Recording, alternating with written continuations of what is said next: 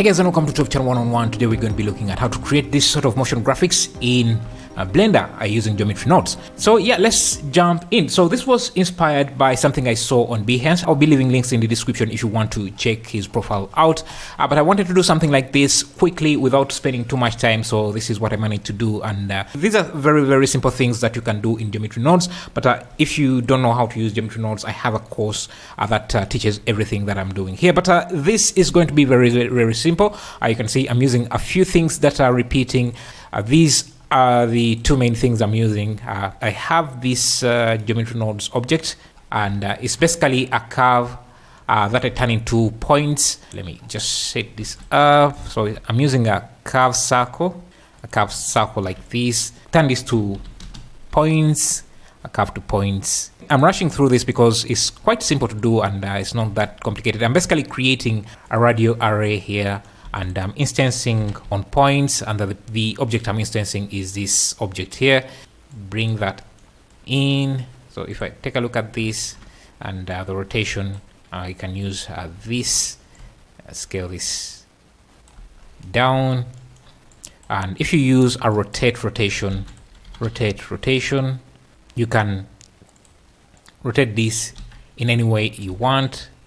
I think this is 90 on the Y, the rotation, everything, and the scale. So I'm setting that into a parameter here. Let me first duplicate this, and I can expose the radius. I teach how you can do all of these in my geometry nodes course if you are confused.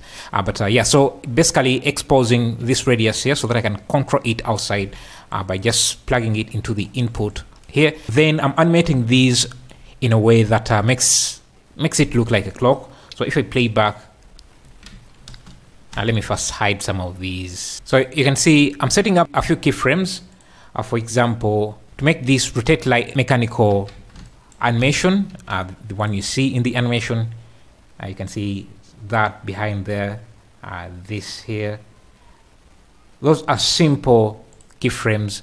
So for example, let me see, I can set a keyframe for this. So let me set this to 90, add a keyframe, and I can open up the curve editor. That's this. Just isolate this rotate by, I think, let me see, can I get it? Is it this? Yeah, it's this. So all I have to do is just set up the motion. Let me first isolate this, Shift H, set up the motion I want. I'm going to duplicate this so that we have that, and now I can repeat it. Let me just duplicate this. I can repeat this using a modifier, the cycles modifier, so you can see that this motion is going to repeat just like that. So if I wanted to, because right now it resets, we get the rotation. Let me first disable this other rotation. So you see, it's basically just doing a turn. If I want it to be continuous, all I have to do is change the after mode to repeat with offset, and we have an animation like that. If I want it to have some inertia, I can just play with these. Maybe just duplicate this a bit on the X, also duplicate it again. Okay, this is too fast. Let's see. Yeah, something like that. That's how I set up all of these animation, just playing with the keyframes for these, and just giving them that mechanical animation. Let me return the other. So yeah, just changing the count, animating these the way I want, in any way I want, to make them look more mechanical. So you can see this, we are getting a really nice animation, and just having layers and layers of this. I also have this grid here, this circuit like grid, you can see, and it's actually animated,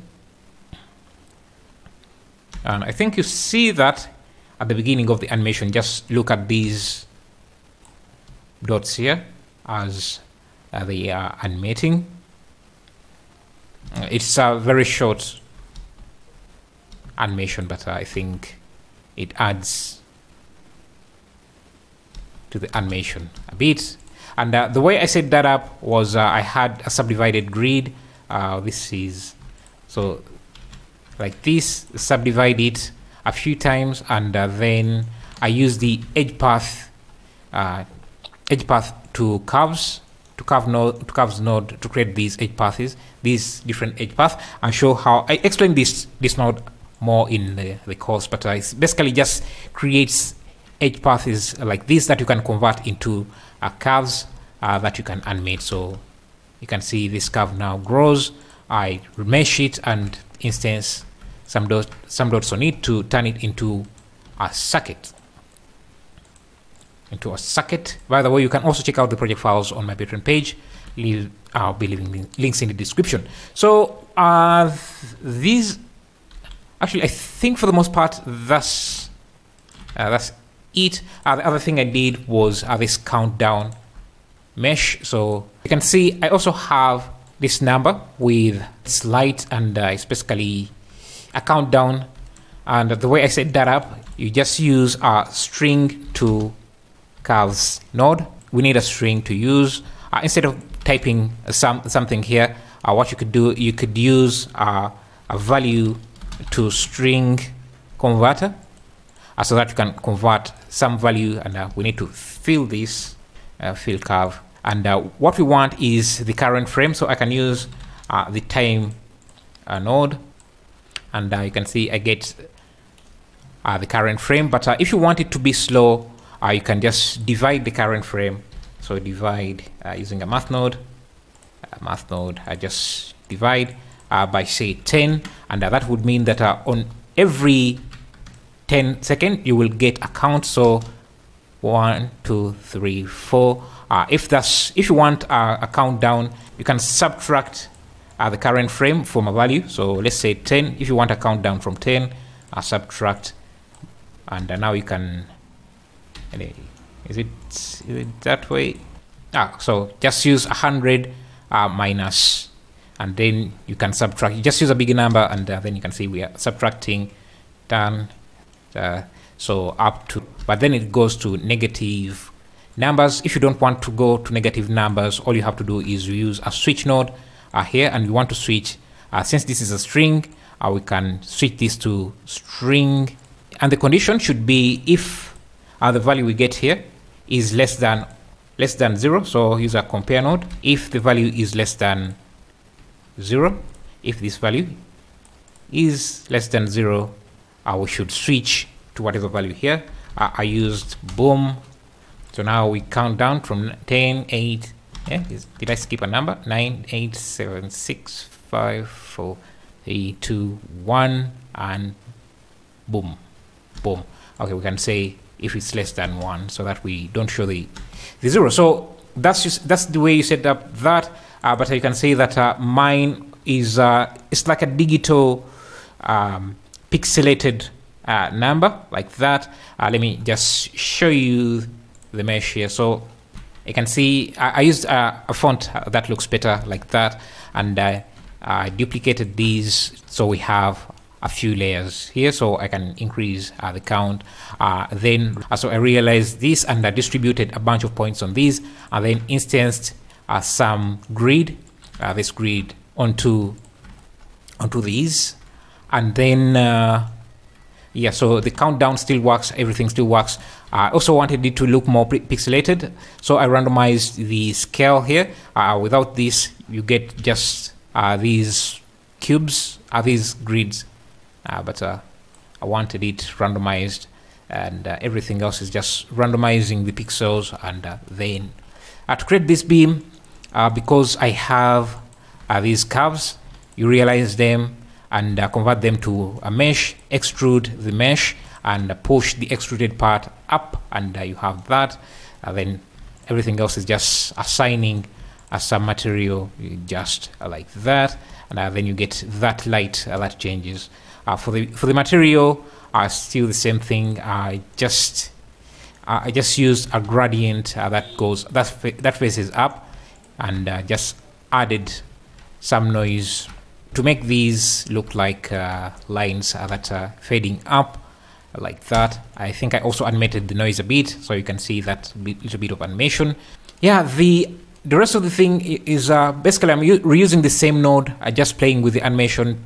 And so you can see this is still the same node with everything. I'm just playing with the animation to make it look like clockwork. And this is the same thing. It's actually using the same object. This is the same object, also rotated differently, animated differently. And the other thing was just the materials. You can see how simple this setup is. I'm not using anything that complicated. Even the geometry nodes is not that complicated. The materials are also not that complicated. It's just a principal material with a circuit board for the roughness, to get that circuit board like a material. Then what else? I think that's it. I don't really have yeah, I think that's it for that part.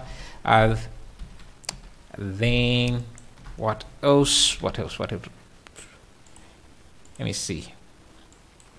Yeah, the other thing is just setting up the lighting and adding some sound, and this is what we ended up with.